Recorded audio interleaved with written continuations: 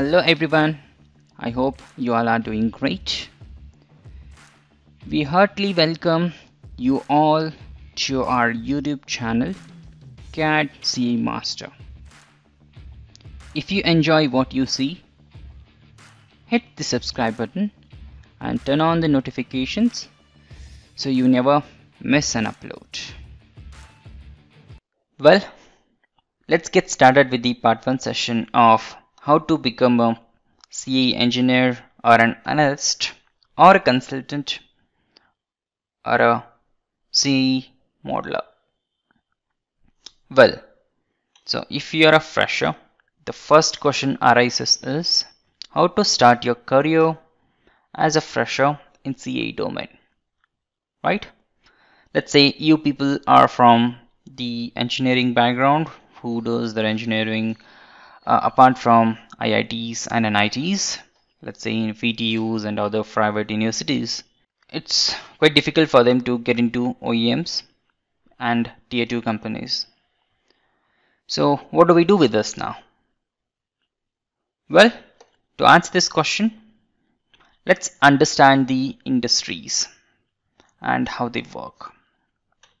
Now here you could see, if we consider, let's say we can take the automotive manufacturers like Mercedes, BMW, Audi, these car manufacturer as an example.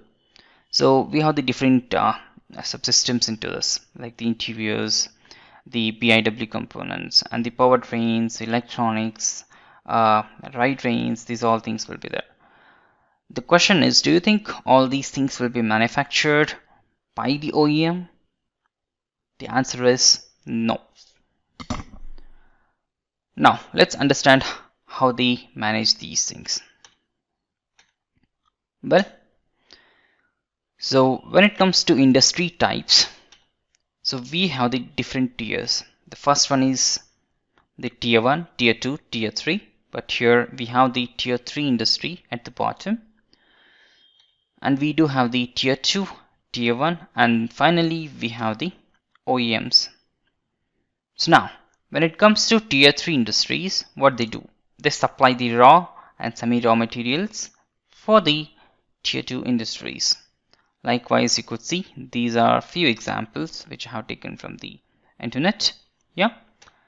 So when it comes to tier 2 industries, what they do, they just design or manufacture the non-automotive great parts and systems.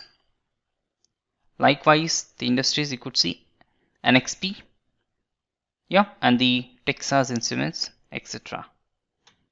So when we see the tier 1 industries in India, we have the Bosch, right, Continental, Valeo, ZF, these all things. So what they do, they deal with the automotive parts and the systems. Bosch is well known in India and the Continental as well, yeah.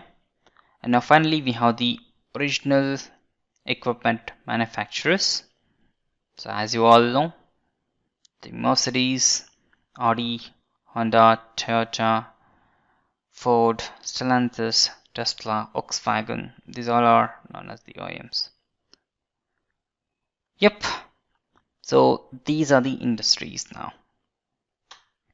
Well, how do they deal with the other tier 1, tier 2, tier 3 industries, and why they outsource? The very important thing is the cost effectiveness, yeah, and they do want to focus on the core competences, not on dealing with the how the components or how the parts are manufactured, these things, yeah. And very important thing is the speed and scalability. Once they focus on only the core competency, it's easier for them to be the top in the market. So focusing on only the assembling and marketing and selling the cars. Well, so now we have a brief idea about the industries and tier 1, tier 2, tier 3 companies and the OEMs. Next thing, how to start your career as a fresher in these things. Well, to answer this question, I kindly request you to stay tuned for the upcoming sessions. That's all from this session. Thank you. We heartily thank you all for watching this video. If you enjoyed this video, don't forget to hit the subscribe button and give it a thumbs up. Follow us on Facebook, LinkedIn and Instagram for behind the scenes content and the updates. Stay curious, stay awesome, and see you again in the next video.